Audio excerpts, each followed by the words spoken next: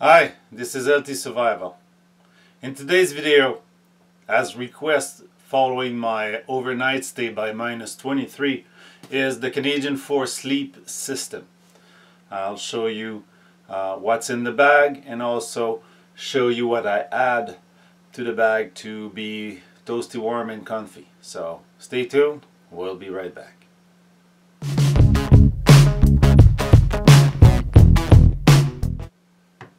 Well, we're back. This is the pouch in which the Canadian military sleep system comes in. It's a doll-filled sleeping bag. It's all contained in this pouch. It's not a small pouch. This is not light. This is not something you will take on a trek on the Himalaya, even though it could very comfortable. The problem is the weight. It's doll-filled. It's supposed to be extra light, but it's not a small system. It's not a compact system.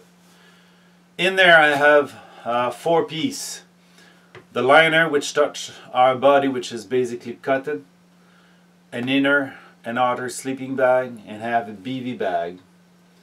I have also the hood, which goes on our head, because there's no hood included in the sleeping bag. So let's get it out. You'll see the system mounted together, and then I'll cut and we'll come back with every single piece taken out of the sleeping bag itself, disassembled, and we'll reassemble it partly to show you what's the process of it. So let's do it. As you can see, it's all compression bending.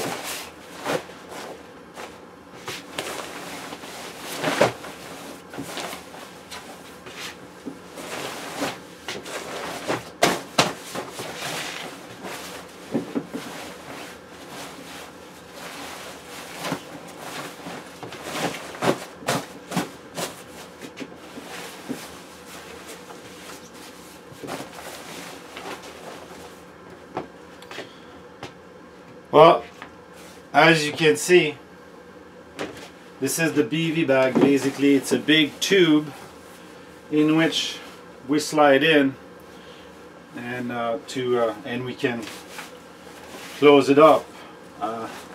Actually, never succeeded in closing it up. Could barely get in. It's a very tight fit. It's not open in the middle like some system. It is an envelope basically in which you put the sleeping bag. I'm going to cross in front, try to shake. The sleeping bag is all inside, so that way when I pull it out, it's still protected by the BV bag, so that way we're comfy. It's a Gore-Tex BV bag, so it protects pretty well and it breathes, so keeps the sleeping bag himself breathing freely. As I'm pulling out this is the liner.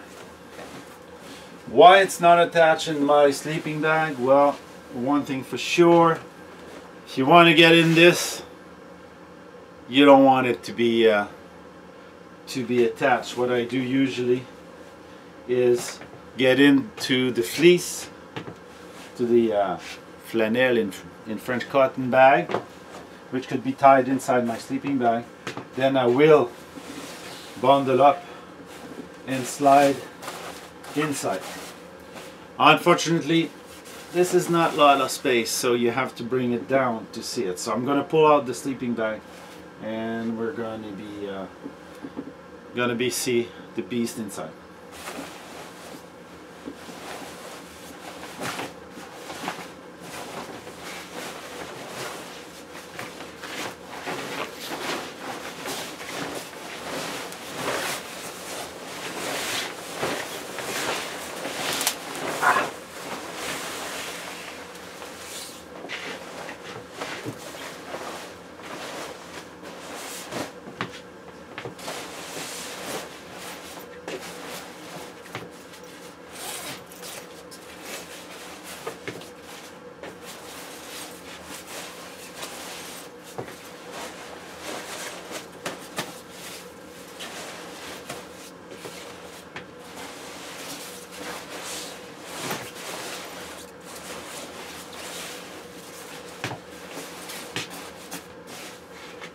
Okay, as you can see, here's the sleeping bag itself. The foot part is a rectangular portion. The strap here are probably made originally to tie it on itself, to roll it up.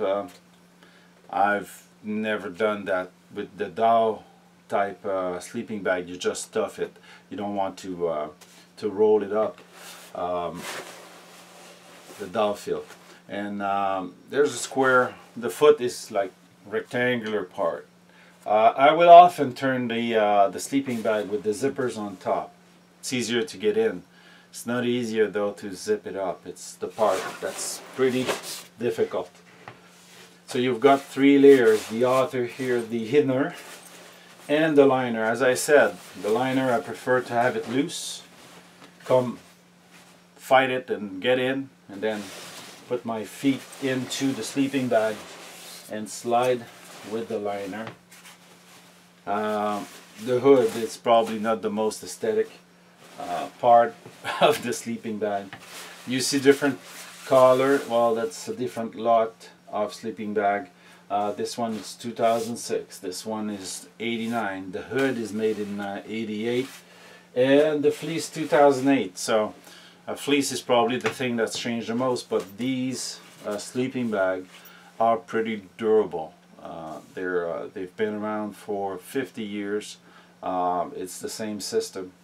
There's probably a better feel for the inside in the industry now, but they believe that the Dow feel is a better isn't it right now. They haven't gone to the ultralight and tinselate type of filling. So I'll show you how the hood function, because this sleeping bag goes to your shoulder. Once you close it up, I'll show you. Once you close it up, you come from the inside, and then you have to wiggle the Gore-Tex bag up this part because it has no zipper. So you have to pass it on. You sit and then you fight to get it up to your shoulder. Once it's the Gore-Tex is all over, then you come from the inside and you grab the pull string on your zipper and you try to zip it up. So you go and you zip yourself in from the outside to the inside. Okay, once you zip all of them, and it's not an easy task, so it's not a 5-second zip. You're not going to slip in there. As you see here, I have a little tie off. I'm gonna have to zoom the camera in to show you. I'll make some zoom and I cut them in. To tie the sleeping bag, since my fleece is not tied in, there's a lanyard that's not present on top to tie the top. I might try it again with the fleece zipped in, tied in. Might be easier. I just have difficulty with my size to get easily around in the sleeping bag. So once you're zipped in, your head is sticking out with the hood in here, and you look like a mommy. A mummy, not a mommy. Okay. Here's the hood. It opens up like this, and you have 2 elastic bands. Well, the 2 elastic bands goes over your arm. You pull the hood on, put the bands underneath. Okay, and once you're ready to go to sleep, it covers part of your face, and you Velcro here, and you Velcro there. And only the mouth and nose are outside, so you can breathe the air out, the humidity out, without freezing your face and everything. So you're pretty comfy. Doesn't look great, but it's very efficient. So that's the hood. Glasses, so I can see what I'm doing. And this is the sleeping bag itself. You can see as I move it around, it goes up with air, so the air is the thing that isolate you.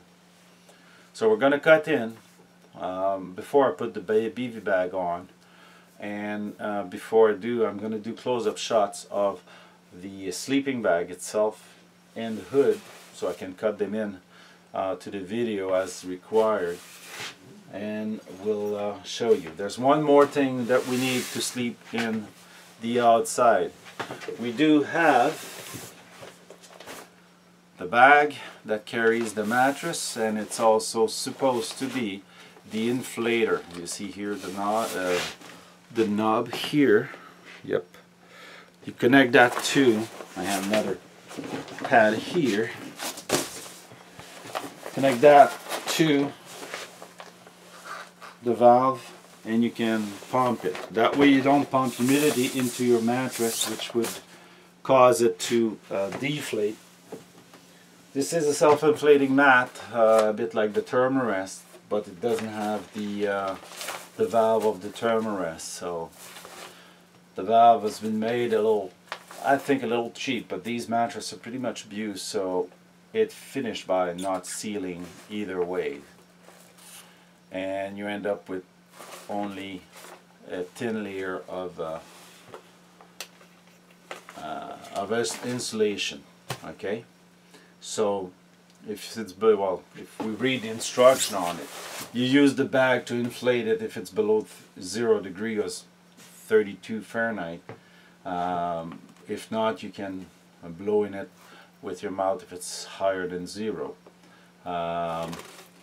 It takes about 10-15 minutes to inflate correctly. If you let it on in itself, it'll inflate so much, and then you blow into it to maximize the thickness. But it's not the best one on the market. There's better on the market. These one has been made specifically for the forces. Again, contract like that, sometimes you don't get as high a quality as you could. It's all a question of prices. So this would be inflated. Sometimes we will put it into the BV bag if we're going on the ground, basically, and not having a ground sheet underneath. We'll put it in the BV bag so it stays into the BV bags with us to isolate us. So if we move, we don't slide off the mat. And we will have the sleeping bag into the BV bag. So bottom line, this is the system, but they're strict if you don't want to be too cold, and I have difficulty sometimes zipping the sleeping bag onto me. It might just be me, I might be too big. But the inner bag is kind of difficult to zip, and to get a better to get more comfortable in the BV bag, since we don't have that much time. We often go late to sleep and then wake up early, so it's difficult to take the time to get ourselves together. Once you fight for 10-15 minutes to get into this thing, you want to sleep. I'm not sure why. But I'll use a trick. Basically, the comfy blanket. Yes. Well, this is the poncho liner, or the Ranger blanket, as it's known in the U.S., depending on which side of the armies you're coming from. The Ranger blanket is a synthetic type tinsulate, probably, material, and it's very light, very warm when it's needed, and not too warm when it's needed. So it's kind of the go-to blanket I'll use. If it's very warm outside, I'll just wrap myself into that instead of pulling out the whole 9 yards, which is kind of complicated. So I'll go lighter with this. And often with the cadets, we often do field trip with overnights, either in October, which is not too cold, so you can get away with one of the layer, and then use only the liner and the outer as a sleeping bag. and in the winter we have to use both. Below zero you have got to be using both. But this blanket will give you about another 5 or 6 degree warmth, and if you're inside the BV bag, you'll get again about 10% more warmth to your sleeping bag. So the system itself with this blanket gets you pretty warm and no problem sleeping outside. It is made for the Arctic, so that's why it's so voluminous, so big. And it's a doll filled. The Canadian Force is still not believing into the synthetic material for the Arctic, and they don't want to have 3 types of sleeping bag, summer, winter, and Arctic type. So they prefer layering the system with 2 identical bags. Basically, the inner and outer are just slightly bigger one from the other. And that's how it works. So it's been going on for about like 50 years. It's been the same type of sleeping bag. Improvement probably has been done, not sure which one, but they're researching new ways of doing things with the old material, but we're pretty conservative as for keeping the whole thing. Well, I'll do some close-up that I'll insert into the video at this point. We'll come back and I'll show you how to put it back into the pouch. Talking about the pouch, which is here, one of the tricks we're using when we're in the field, you know, your jacket, you don't have anywhere to put it, your pants neither. You don't want to leave them on the ground since they'll get wet. So what we do is often we try to have our clothing as dry as possible. Not always possible, but at least we keep them together. So we'll put the jacket, the wind pants in there. We'll have the clothing layer in between the 2 sleeping bags. So basically, if we have a fleece pants over our long johns, we'll put the fleece pants in between 2 layers of our sleeping bag so it's warm. Change the socks in a bag, often we'll do that, and we'll change in there, which is tricky. If you're big like me, I mean, might as well change outside, but it's cold. And you have all the things that touch your skin that'll be warmer. If you keep your long john in there, they have to be polypropylene or synthetic that wicks away the moisture, because if you're wet, if you're wearing cotton, you'll be in a pain because you'll be cold. So might as well strip to the minimum. And we'll keep some liner socks, which are the same thing, polypropylene, and they wick away. Later on I'll do a video on the other stuff that we've got to keep us warm in the field and to keep our feet dry. And we'll sleep into that. When I did the overnight sleep, I kept the fleece pants with the underwear, because it was, well, I was too lazy to take them out in there. Second, I wasn't comfortable of doing it in that environment. Third, they were all synthetic, so got away with it. No moisture that accumulated in the clothing, so it wicked away, and that way I wasn't cold at all. So you can go away and you can get away with some clothing inside your sleeping bag, but usually we go down to the body layer in the sleeping bag with the minimal socks on, and in the morning we'll change the socks, we'll change the johns if we have enough. Sometimes you have to go with what you've got. So in the field you do the strict minimum, and if you don't have time, you change at least your socks, and that's all, and you go on. So this is a good system. It's just heavy. It's just a big pouch. So I'll put the so I'm going to cut away for some close-up. When we return, I'll put the BV bag back on. You'll see it's It's basically a bag. I'll show you the BB bag. And in the end, we'll pack that back up into the pouch, which kind of complicated because there's lots of air into this system. So let me do the close-up and then we'll be right back.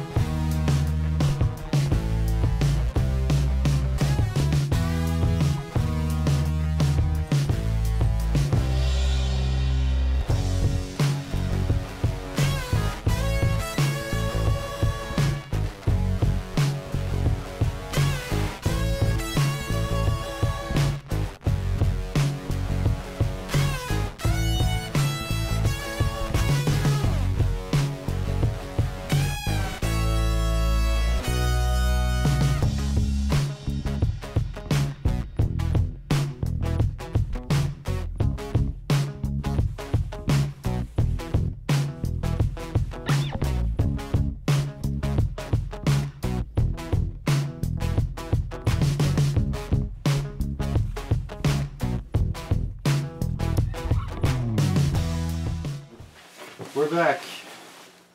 The BB bag, basically, it's a one opening bag of Gore-Tex. So to put your sleeping bag in, and you usually do it before time because it's a pain in the butt to do that in the field.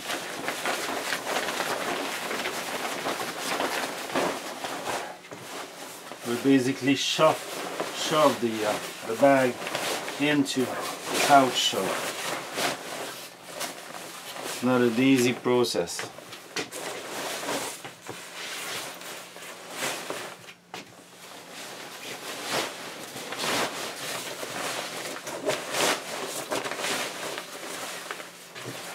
As you can see, the opening is here, and we're getting all that bag available.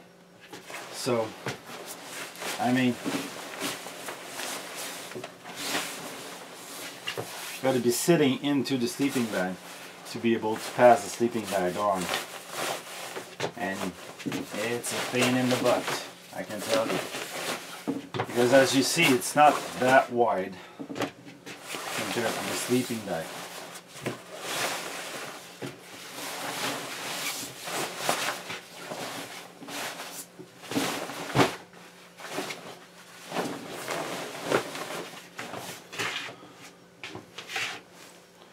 Show you.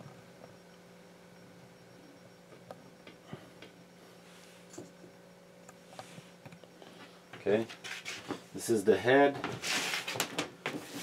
and you would have your hood sticking out.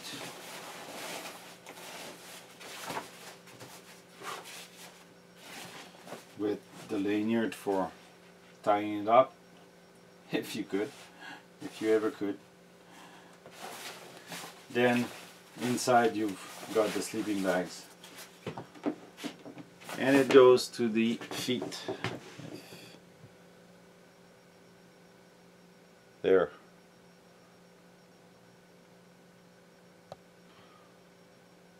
So it's basically made for about 5'11", 5'10" men, so we do have 6 some that don't even fit in there. So they have special bags for heavier weight people. So to put it back in, well, just before I put it back into the this big sleeping bag in this small pouch, okay, as I show you in the close-up, there's a string that we have to loosen. One trick, if you have time, is always to take off some air from the by rolling it. So basically I loosely roll it so I can push some air out of the sleeping bag and the pouch, mainly the Gore-Tex pouch, because with the pain in the butt, try to fit all of it with the air in it. So you just roll it up and then you start pushing it. So I'm going to shut up and do it. This bag has no ground sheet into it, so it's a little wider and easier to put in. All you have to do is to shovel it up.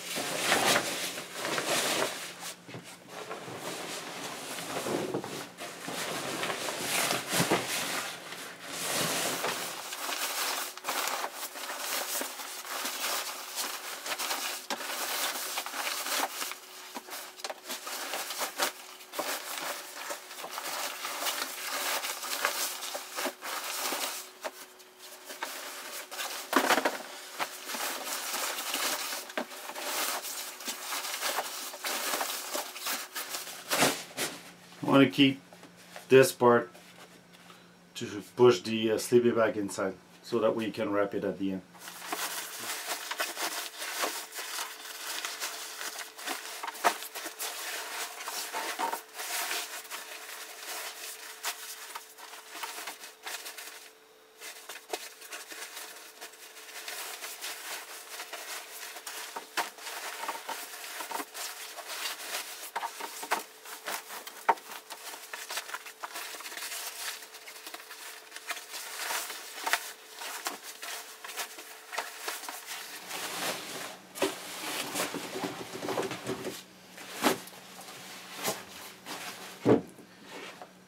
Now there's a trick. It seems it's not gonna fit, huh? And it's gonna fit, but I've got to sit on the pouch. I'll show you how. Okay, I'm gonna simply just push on it, but usually we put it on the ground and we sit on it.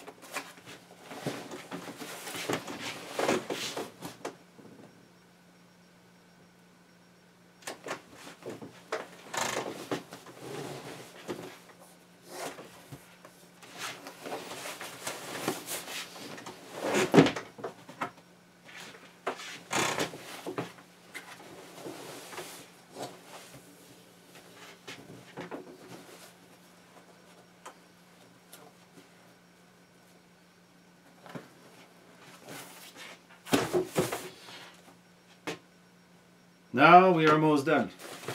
We still have this out, but that's not a bad thing. We've compressed the side. Let's zoom in. Okay. Now that we've compressed it, it's tying up that we have to do. There's a plastic clip, and I like to come back and make an escape knot on the cord so it keeps it No fuzz, no weaving around. Now we've got all this. We have to deal with this part, which is not inside. That's why I closed up the ties here, but I have to let the air out if I want to compress it. I can still compress the bag and push it back in, so that's what I'm going to do.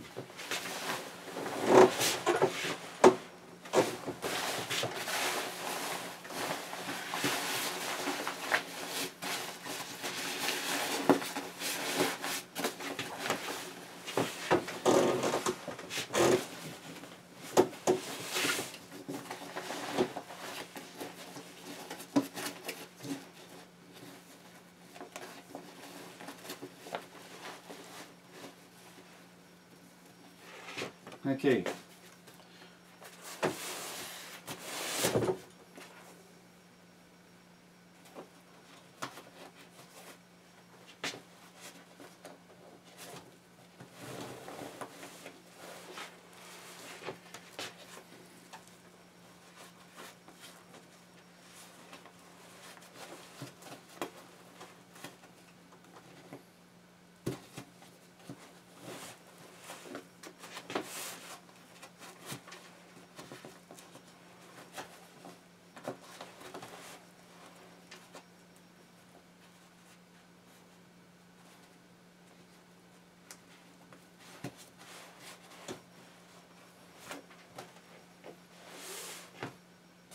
Voila!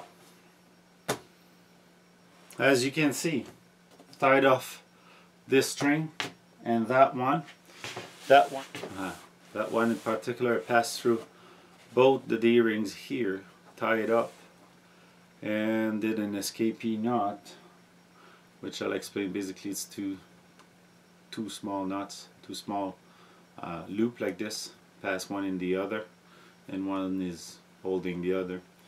And I have a loose end here, which if I pull, the knot's gonna come undone. So it's an easy knot. Keeps the string away, keeps things closed, and it supplements the plastic buckles that sometimes will slip. So you end up with this, a big chunk of sleeping bag. As you can see, I had to fight pretty much. My blanket just slipped around, but that gives us the Canadian sleep system. Well, this is it. I hope it did answer a couple of questions of what I use to sleep at -23. I had the BV bag. The Cadet didn't. They did not. I was issued the BV bag, but the Cadets would never receive BV bag for them. So but I mean, they go for one night, and it's not a problem. If the bag is wet, we change it the next day, and we give them another one. So we have enough supply that we can go around like this. So there's not a problem for the Cadets to wet the bag a bit. In the snow, often we'll have bags that are starting to get wet or humid, and it's not much a deal. It's not much a problem for them to continue for the next day. But if you're going for a week, I mean, you want your bag to stay dry. That's why they pulled out the BV bag with the limitation I explained earlier. Hope you liked this video. Hope it answered your question. If you like it, please click the like button, the thumbs up, click the share, and subscribe to the channel. Have your friend come over and subscribe to the channel. Don't forget, I have a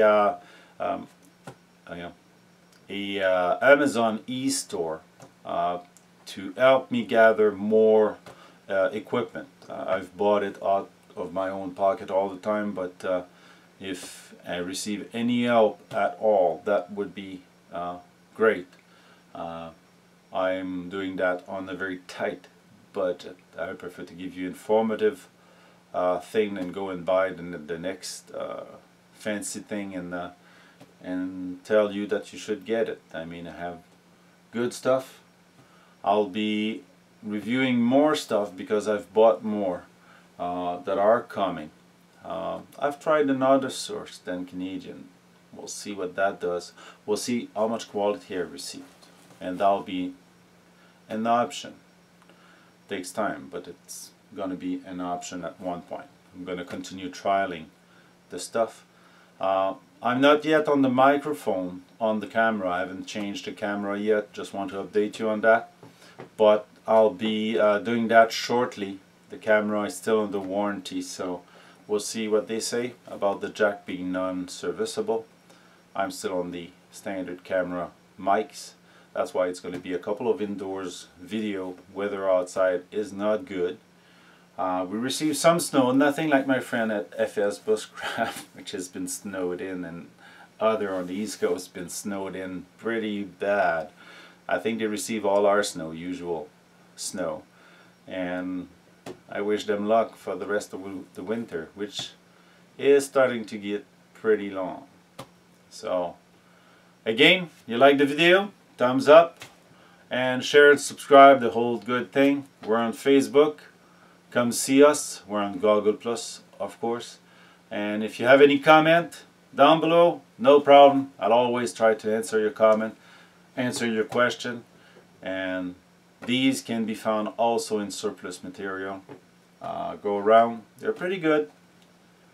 They're not so light, but they're less expensive often in a surplus than the high quality bag. I have one bag.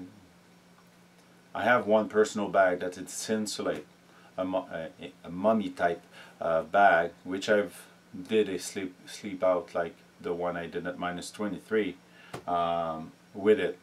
It's a single layer, and I felt cold at one point. But on the next video, I'll show you the difference in between the two. So stay tuned. We'll see you in the next video.